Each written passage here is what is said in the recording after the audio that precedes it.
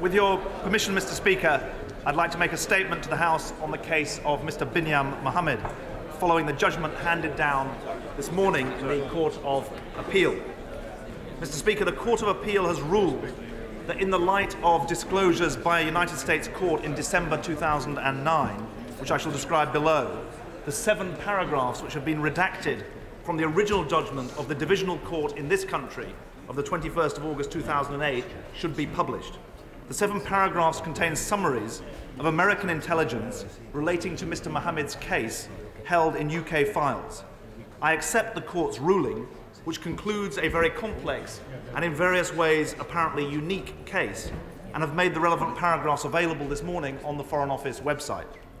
Mr. Speaker, the judgment is significant not just in respect of the 7 paragraphs, but also for important principles which are at the very heart of both our national security and our democracy.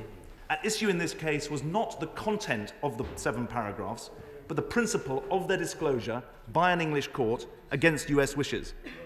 Mr. Speaker, I'm grateful for the consideration the Court of Appeal gave to the control principle. This principle, which states that intelligence belonging to another country should not be released without its agreement, underpins the flow of intelligence between the US and the UK.